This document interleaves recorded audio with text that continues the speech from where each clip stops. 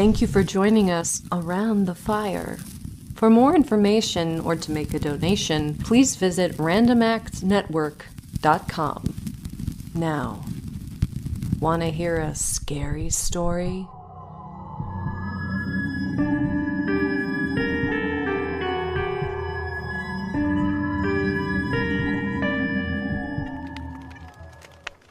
Listen to the sea, a primal sound, that sound of water washing the shore, soothing troubled spirits. I often come here for your sake, Sal, right to this very spot and look out and remember. Memories are all I've left from those few precious days when we both thought you were mine at last. But you were never truly mine, were you? You belonged to him. He possessed from the start. That fateful day when you became his wife, I was at the church. You never knew that, did you? But I had to go. See for myself.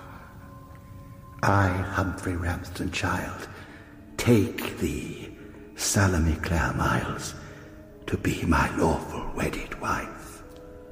I, Salome Clare Miles, take thee, Humphrey Ramsden Child, to be my lawful wedded husband. He, middle-aged, sallow, solid, defective. And his mother, Harriet, veiled and slumped in a wheelchair at the back, gibbering throughout the ceremony. I never understood till later. And in the midst of it all, you, my darling, a sacrificial lamb.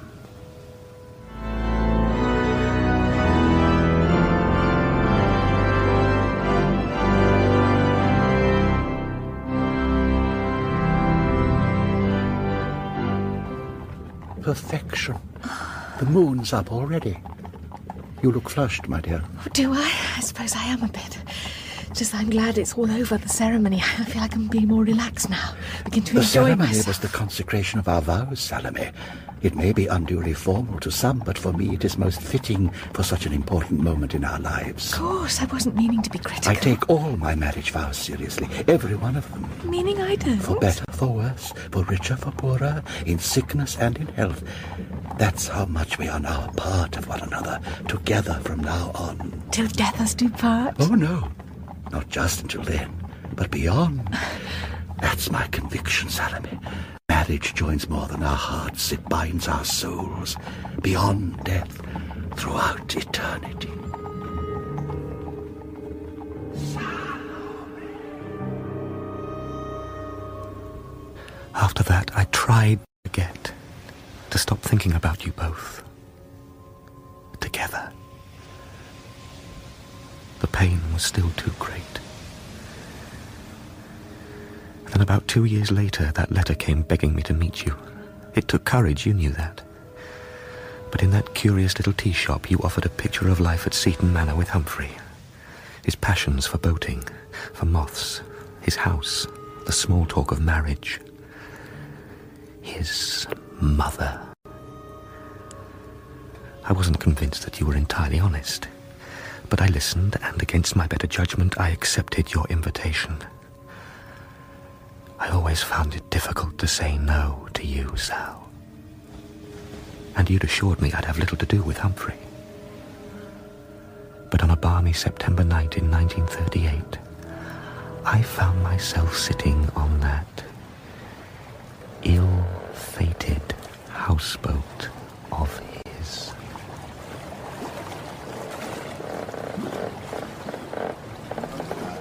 Put on the gramophone, Mary. Good old Humphrey. Always wanted to defy superstition. How do you mean? Well, Count, how many places? 13. 13 at dinner. Very unlucky, some would say. Did you say 13? Oh, my God, Teddy's right. That's Wrong, Florence. Did you realise there were 13 of us? Of course. You would. You mean this was intentional? Naturally. And then you're not superstitious? About 13 seated at dinner? Yes. Of course I'm superstitious.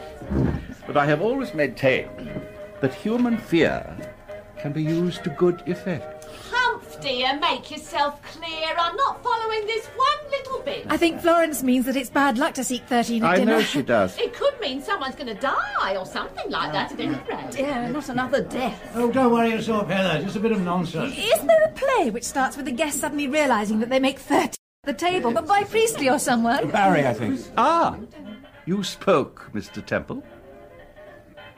I was just clarifying something for your wife, that's all.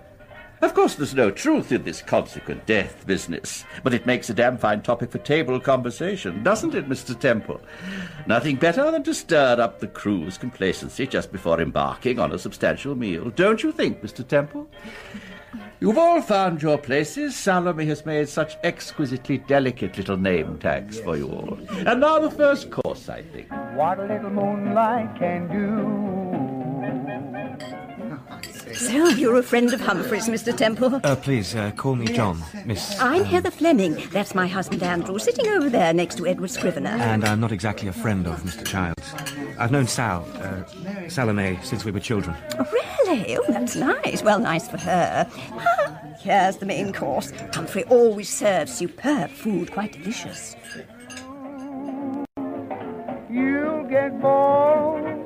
You can't resist. Everything looks so beautiful, darling, just like dining on a big Atlantic liner. I'd enjoy myself a good deal more if that infernal Fleming woman stopped gossiping with your friend. Heather, oh, she's a dear, and she doesn't gossip. She's just trying to feel at home. I don't see it's any right of hers to make people feel at home. She's my guest, yet she insists on masquerading as some pretentious hostess. That's absurd. What's got into you tonight? This is meant to be a happy occasion, our wedding anniversary. Yes, Oh, but do keep your voice down. She'll hear you. Well-intentioned. And the... You've always said so. She's a good woman. Now I find her presence intolerable. Oh, we couldn't have excluded the Flemings tonight. Heather loves coming, and she's always been like a mother to me. Andrew's all right. I can't think how the old boy tolerates that infernal prattle day in, day out. If she belonged to me, I'd find a way to silence her, teach her a lesson. It's all right, everyone, don't panic. Ted was just showing us his famous egg balancing act, and he's blown the salt all over the table. Oh, if you want to pick on your guess, you do no worse than making an example of Florence. She's so vulgar. That awful laughter. If ever a man suffered constant humiliation, it's not Andrew Fleming, but Ted. As always, you miss my point. There is no pretension in Oke. She's clean, unadulterated cheapness.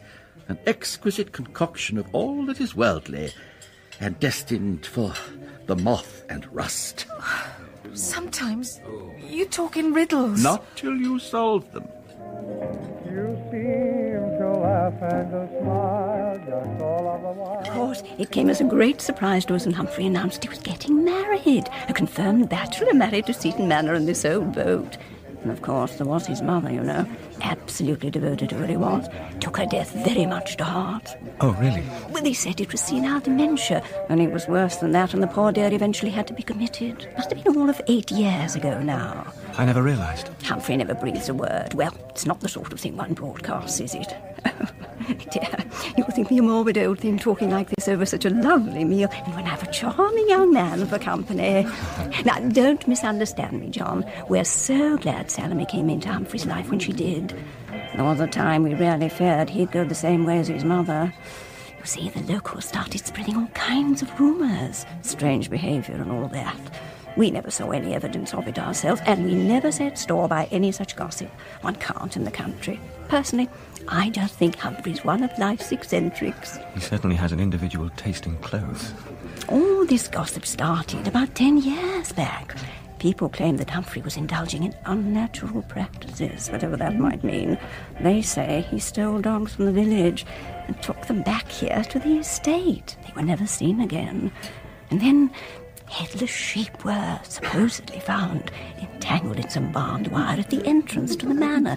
They claimed Humphrey had ritualistically slaughtered them. Oh, dreadfully far-fetched. And quite honestly, Ladies and gentlemen, can I have your attention for a minute? Okay, please. I'd like to propose a toast to the happy couple. I'll give you Umph and Salome. Happy anniversary. Many more to follow.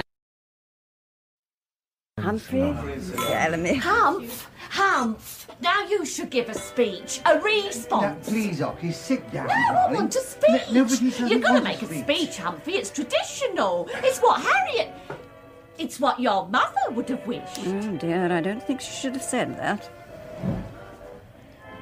Friends, I am encouraged by my cousin Florence to address you. I intend to be brief. Turn down the music, Mary. We meet tonight to celebrate a special anniversary. Here. But in our celebrating, let us not forget our debt to the past. Until 2 years ago, as you know, Seaton Manor had long been mourning its true mistress, my mother Harriet. Let us remember that it was my mother who breathed life, who fashioned. She from whose loving touch no nook or cranny was spared.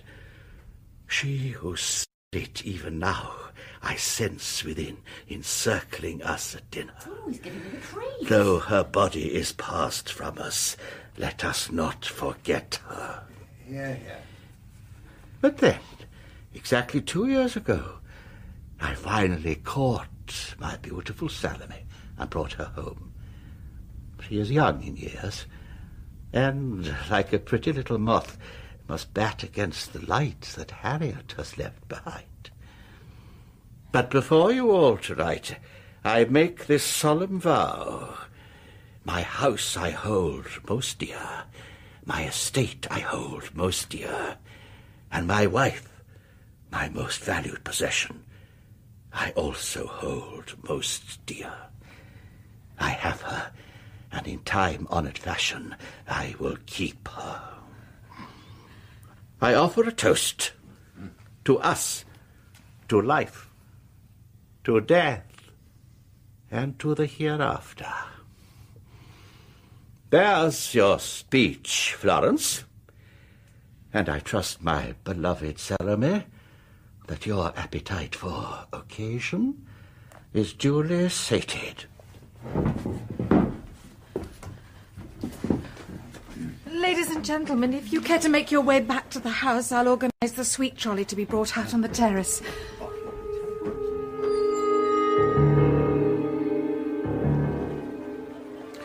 Care for a little snifter while we await the arrival of coffee, Tom? Jolly nice of you, old boy. What you got? Oh, a nice Armagnac, a fine malt. Malt will do fine. Nothing like a drop of the to round off a perfect evening. Oh, Heather, we haven't had a chance to talk yet.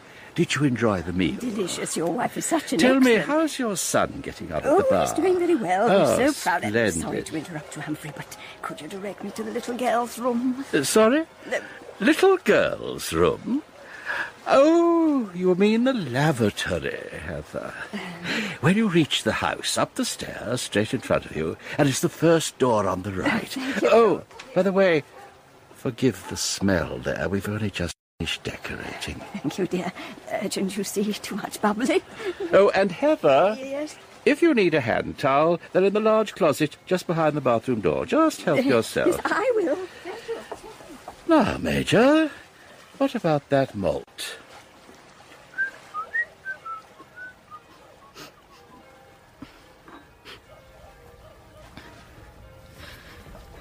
Sal, are you all right? Of course. Why? Humphrey's little speech back there was an outrage. I thank you not to insult my husband, not while you're here as his guest. I'm not his guest, and he's under no illusion about that either. People always misunderstand. He was just being funny, that's all. Funny? Oh, I see. Just as he was about the 13 people at dinner, upsetting Mrs. Fleming with all that talk of death and superstition. Now you're going over the top. Heather knows Humphrey better than anyone. Enough to think him strange at times. Eccentric. What do you mean? Come on, Sal, he's warped. His whole behaviour makes it so blatantly obvious. He's contemptuous of everyone here tonight. And what's worse, that contempt clearly extends to you. He has no regard for your feelings. That is quite enough. He's worth 10 of you put together. That's not true. There's something very wrong here. I can't quite put my finger on it, but the whole place exudes a sense of misery and oppression. I felt it as soon as I arrived yesterday. And Humphrey's performance tonight has convinced me I'm right. Oh, that's nonsense, John. Now stop it. You know I'm talking sense, Sal. You felt it too. That's why you wrote to me. No. Wanted to see me. Insisted I should come and stay. You could have told me when you said you wouldn't feel settled until I'd visited you here, and now I realise why. This is no marriage of kindred souls. There's no love here, with some kind of bondage. I love him, John. Love him.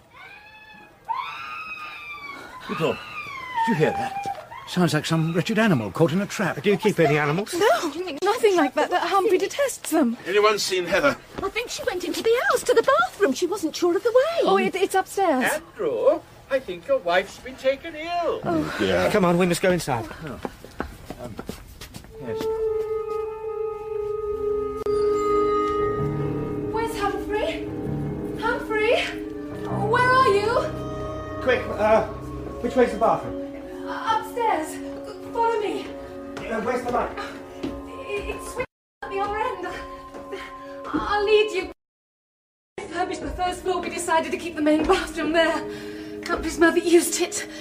Next door to our rooms are very convenient. Are we there yet? It's just at the top here. Put a light on. I can't see a thing. Oh, this is the bathroom here. The switch is outside somewhere. Yes, we'll have to feel for it. Oh, found it.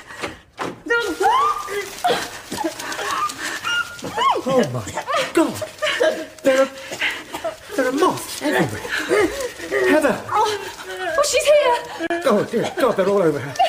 Quickly, give me a hand. We've got to get them off. Yes, her eyes everywhere. What a mess. All right, Heather. All right, you'll soon be okay. I'm going to try to get a window open and get these things out of here. Heather, it's Salome. Can you hear me?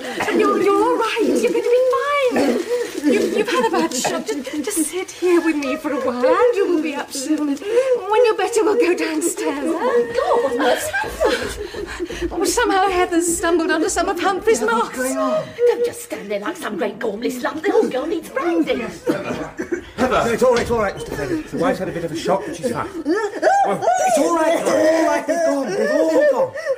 You're safe now, darling. Where on earth could these have come from? There's hundreds of them. They're Humphrey's. He collects them. But I can't think how they got to the bathroom. I couldn't help it. They came out with this fluttering. They were suffocating. Yes, it's just a little accident. They'll soon have you right as rain. We'll go. I thought I was going to die. We'd better get her into the fresh air. Yes, of course. Here, perhaps you and Ted can take her downstairs. Yes. Andrew, there's some smelling salts downstairs in the kitchen, but please take some. I've a number of a good emergency doctor in Burslton. I say, anyone notice the smell? For a moment I thought the old girl had... Oh, you know, when someone's had a bad shock, perfectly normal. Yes, I noticed it too. Sickly, sweet. Something has very decidedly gone off. It seems to be strongest over here. Wait a minute. I guess there's something at the bottom of this closet. Anyone got any matches? Lighter? No, it doesn't matter. I can reach inside. Oh, what is it? Something warm and moving. Moving? Stand back, everyone. Whatever it is, I think it's best to drag it out into the open. Oh. What is it?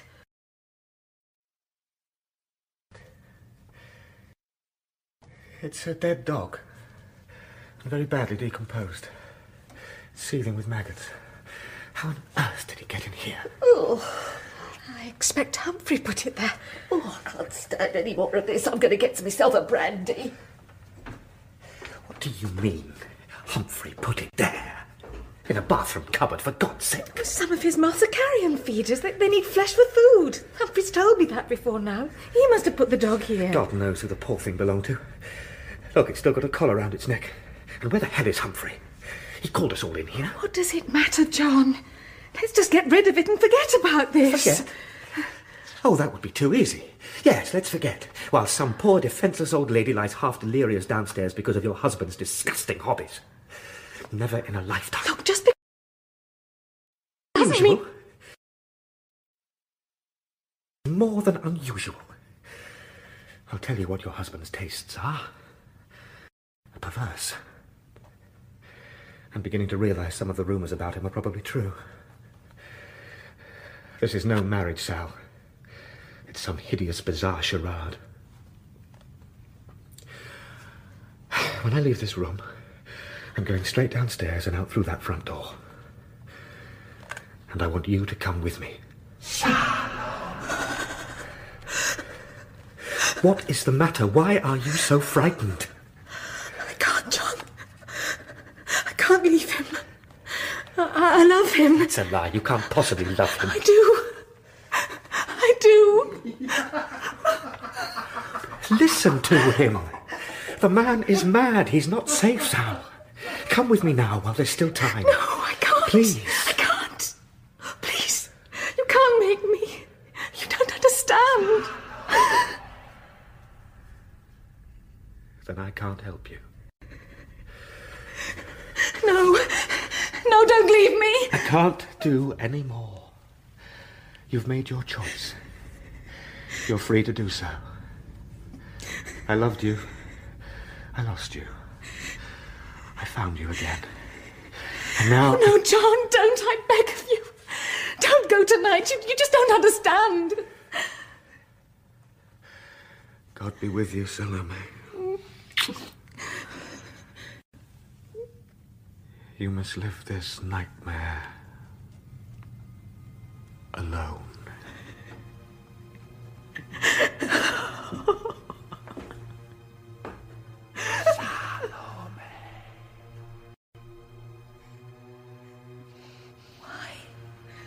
Why have you done this to me? For better, for worse. Why did you upset our guests?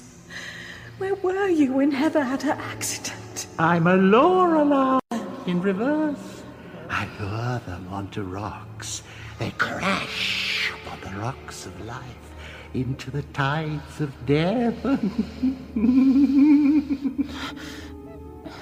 No.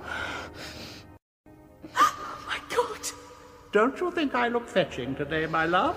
Isn't it a beautiful dress? Where did you find that, Humphrey? Take it off. Oh, you know my son, I see. Your son? That's right. He's a good boy. Stop it. This is grotesque. Stop it, Humphrey. Oh, no. I'm not Humphrey Child. My name's Harriet Child. I can wear my hair in a bun now, but I still have a little problem with my beard. Dr. Matthews. It's Salome Child. Yes, straight away. I don't know how this started, but he's on the roof and he has a dog and he's threatening to set it alight. Oh. I'm sorry, my medication can't help anymore. He needs something much stronger. He's going the same way as his mother. Committed. I fear it's in the blood. Committed, Dr. Matthews. Mrs. Child, there's every chance your husband is no longer harmless. I believe him to be criminally insane. Criminally insane? Can nothing be done? Nothing. Mrs. Child, it's for the best. We have stronger drugs there. He'll respond. He'll be quite comfortable. No. Dr. Matthews! What are they doing? Trying to give him an injection to calm him down.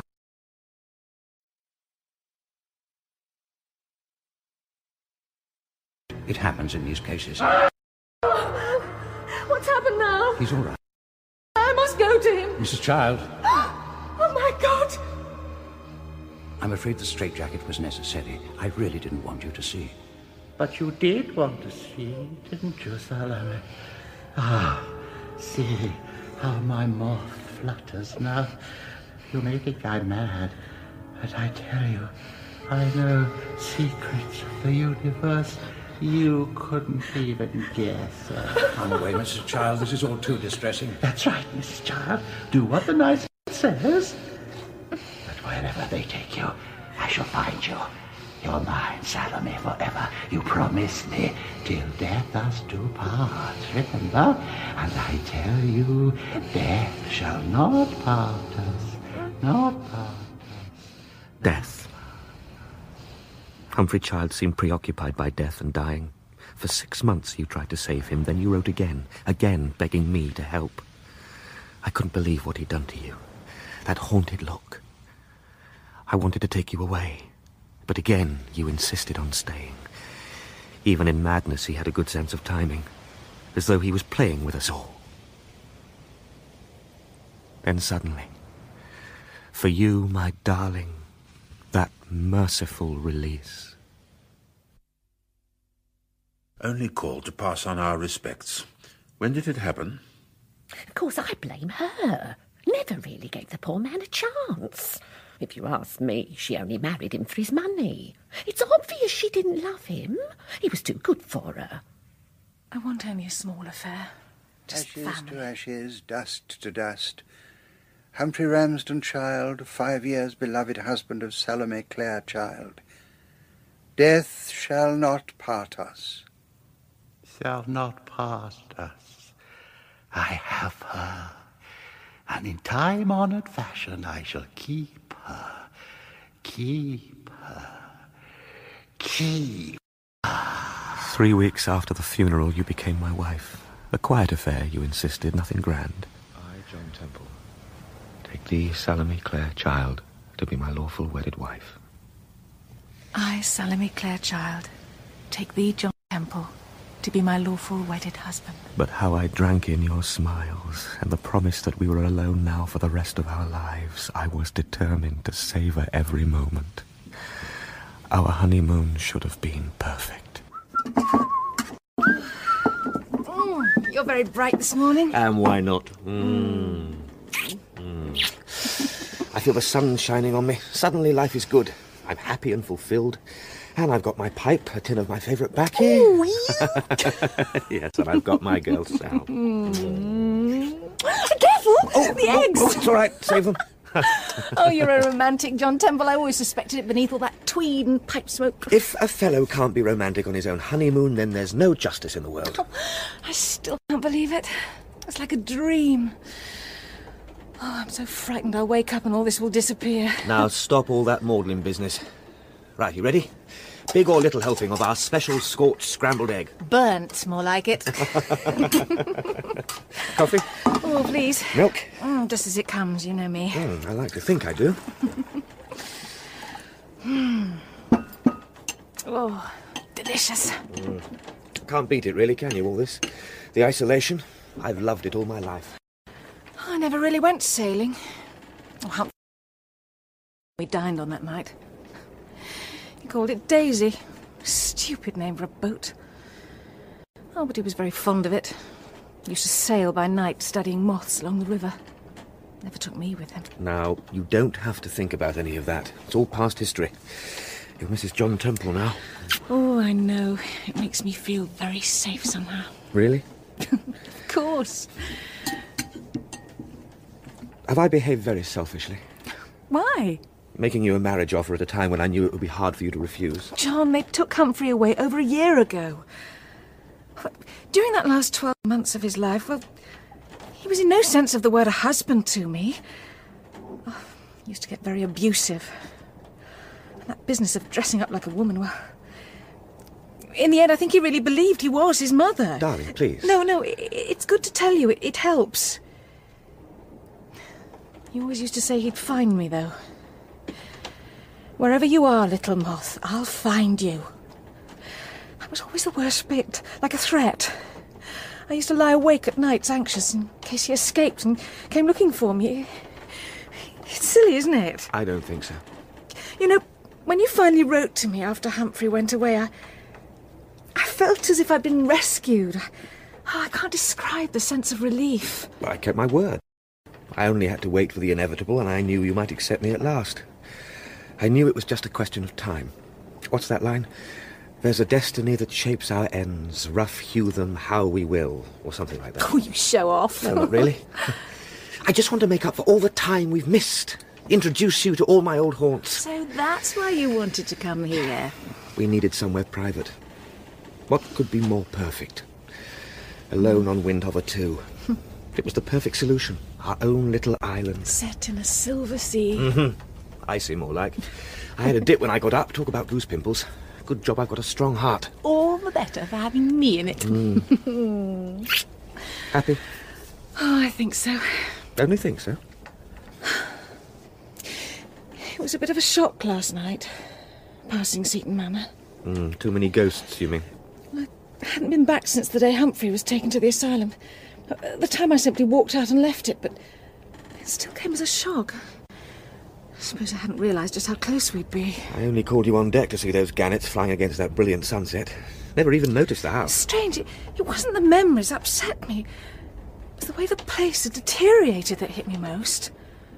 The whole place seemed to be rotting. I always felt it was watching me. Angry at me for going away. Good Lord! What on earth was that? Some bloody idiot's round the side. You stupid fool! Why didn't you look what you're doing? Oh, sorry we bumped into you, old man. Wife had a spot of trouble with the oars. What is it, darling? I told you. Florence! I said to Ted, I thought I'd seen Salome, child. I saw you, not a care in the world, taking the sun, weren't you, yesterday morning? Of course you were. I knew it was you. That's why I said to Ted, didn't I? I said, if yes, we need okay. some shackles, why don't we row the dinghy over tomorrow morning and find out if that white boat's got any to spare? And if it is Salome, child, I said, she'll so won't you, Salome? This lady isn't Mrs. Child anymore. She's my wife. My name is Temple, John Temple. We don't have any spare shackles, and if you don't mind, right now I'd like to inspect the damage. Oh, dear, we appear to have put our foot in it as Yes. usual. Dearie me, well, I simply I didn't never. realise so soon after poor old John, Humphrey... darling, this is Florence Scrivener and her husband Edward. Ted, please. How do you do? He's a bit scraped about the stern. Didn't we meet once at my cousin Hump's place, Seaton's? I don't remember. Of course we did. Same night old Ma Fleming took a wrong turn and got our bats or something. Moths, dear. Lots of giant moths. Oh, well, something flappy. Would you like to come on board? John was just making some coffee. Oh, no, I don't think that's a very good idea, especially after the paint business. We really ought to be on our way, Ocky. Nice running into you again. Oh, Lord. Listen to that, running into you. Mind you, I wouldn't have recognised the old tub. Tarted it up a bit by the looks of things. Much better shape than I remember it. Humph had it painted pink, as I recall. This is not Humphrey's boat, it's mine. And honestly, we don't have any shackles to spare. Oh, don't worry about that. We'll make out somehow. Well, you know, I can't believe it. Humph dead and buried not long since, and look at you now, dear. Positively blooming. Okay. How long is it since? A month, Florence, almost to the day. After all, you should know. I seem to remember you were at the funeral in full black. Really? Only a month? How interesting. He was a remarkable man, my cousin, very remarkable. I wonder what he would make of his little Salome remarrying quite so soon. My wife's name is Salome, as you well know. Okay, time we were going. Outstay the old welcome and all that. Oh, never could stand pussyfooting around. Sorry about the paint. Goodbye, Salome. Goodbye. Goodbye. Goodbye. Hateful woman. He was trying to stop her. Is the damage bad? No, not really. Just scraped off the paint along there, see? So bloody careless. Flaming amateurs. Awful people, those two. Yes, I never liked them. Although Ted seemed all right. I mean, he's quite nice in his own way. You know, I think we'll make a push ahead of schedule. It's getting a bit crowded round here, and I'd like to get to Collett's farm by mid-afternoon. Do you mind? Oh, not a bit. After seeing those two, I feel I want to move away from Seaton for good. And I thought we'd left your past behind for good as well. Until later that evening. We'd been sitting on deck after supper when I suddenly spotted that boat again. We'd seen it once already the night before. A curious-shaped thing with cut-down mast, painted an awful sort of pink and exuding an air of neglect. I was joking about people's taste when you abruptly said it was too cold to stay on deck and went below. What are you looking at? Nothing. Come on, what was it? These, some photos. Old photos of Seaton and the boat. I was just You seeing... mean his boat? Is this where he used to sail? Yes, now and then. Sometimes he kept it not far from here. Oh, John, it's odd, but I don't know how these came to be here at all. I found them in my suitcase when I unpacked it. It's almost as if someone put them there. Sal, it's all over. Humphrey Child is dead. Everything is all right, isn't it? Oh, I suppose so. Of course it is. Look, you hop into bed. Give me those, and I'll tear them up. Chuck them overboard. Commit them to the waves. And then I'll join you for an early night. We can wash up in the morning.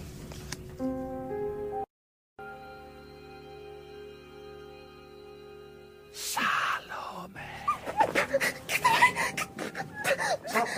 Sally, it's okay. It's okay, I'm here. Nothing can hurt you. Nothing. I thought I'd woken up, but all I could see... All I could see was Humphrey's face, grinning down at me, and his voice calling out my name. And I felt something beating in my face. I screamed and woke up. It was a giant moth. Over there by the mat, I heard it when I brushed it away. It's still there crawling. Bloody brute! There, that's you finished. Oh, John! And you, my girl, can start by coming clean about that boat we saw. It's Humphrey's old bark, isn't it? I think so. What do you mean, think so? You know it is. Oh, yes, You recognised it when we right. saw it last night. Yes, all right. I did.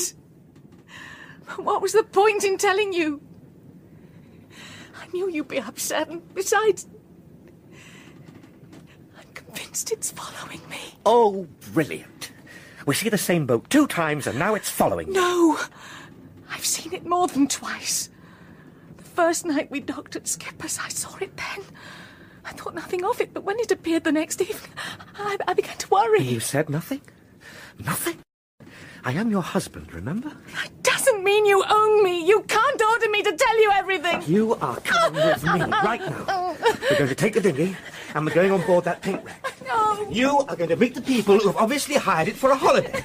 And you're going to send these bloody, stupid ideas about phantom ships pursuing you right back to Davy Jones's locker where they belong. No!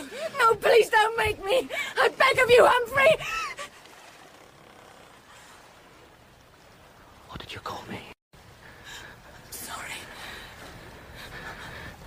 You called I'm me. sorry. You called me Humphrey. I thought your face. I'm sorry for a moment. It was Humphrey's. It's gone. The blight is gone. I saw it. It was there only 5 minutes ago. You're let off this time, Sal. But the next time we see that wretched boat... I'm going to bed.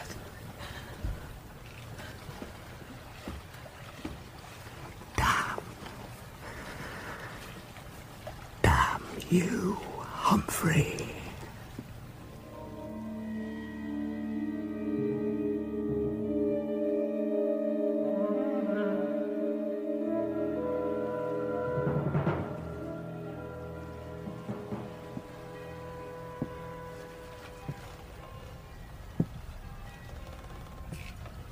About last night. We need to talk. I know. There are so many things I haven't told you, but I was trying to forget the past, like you said, and not let my memories upset me. I shouldn't have lost my temper. I'm sorry. It was unforgivable. It wasn't like you. I've never heard such anger in your voice before, such intensity. I didn't believe you could be so violent. Yes, it scared me too. I just completely lost control. I'm very sorry. It'll never happen again. Never.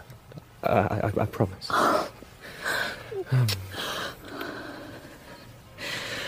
Look, I know it's nonsense, but Humphrey's face last night, it was so vivid, so real. And it was here again this morning, the moth. I felt it touching my mouth. I felt it. I felt it crawling over my skin, and I heard it beating its wings. Oh, John. I didn't tell you the whole truth last night. I have seen Humphrey's boat twice, but I was so frightened. It seemed to rise up, slowly out of the water. What? I didn't tell you, because... Sal. It looked more and more decayed, more broken up, as if possessed by something rotten and evil. I can't explain. I was drawn to it. It was waiting for me, watching me. I could sense something drawing me down into the water. It's calling me.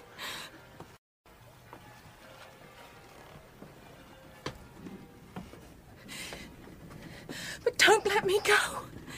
You mustn't trust me, do you understand? You must stop me, whatever happens, stop me.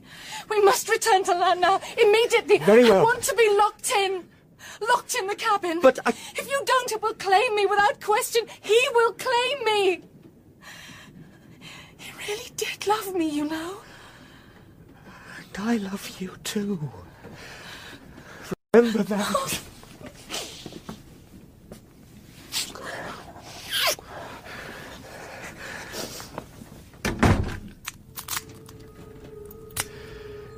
You're safe now, darling. Nothing can claim you.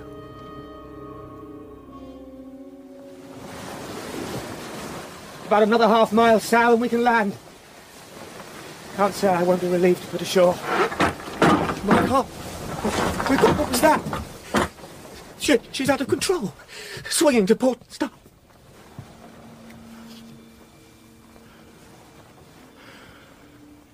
It's Humphrey's boat. Rising out from the water. Rotted almost through. My God, the speed. Salome! Salome! Death shall not part us. You shall not have her! She's mine! And mine she shall stay! Humphrey's voice. I swear I heard it. What? Oh my God, it's one of those giant moths. No! Not my mouth! I've come to claim what's mine, Salome. Till death us do part, my dear. No, Humphrey. I'm not ready. Oh, please. Please leave me alone. John! Help me! Open the door, please! Please open this door! He can't hear you, my beloved. He has thoughts only for his precious boat. Come with me now. I've come to take you home. To my son.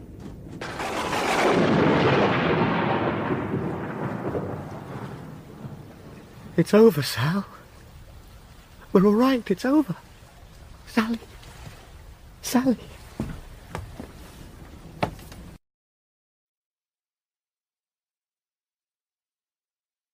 Sal.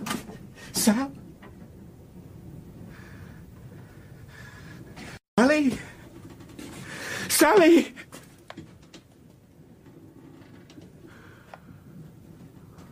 Oh, no.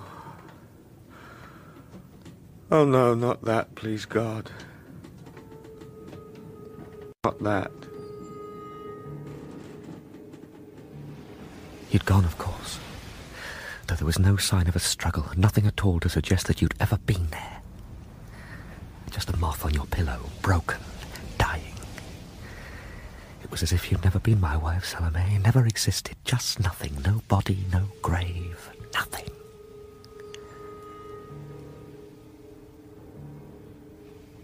All I have left is my heart, my memories.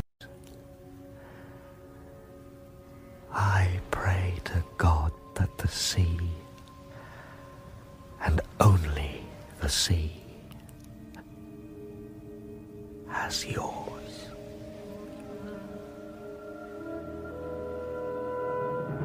I have her, and in time-honored fashion I shall keep her.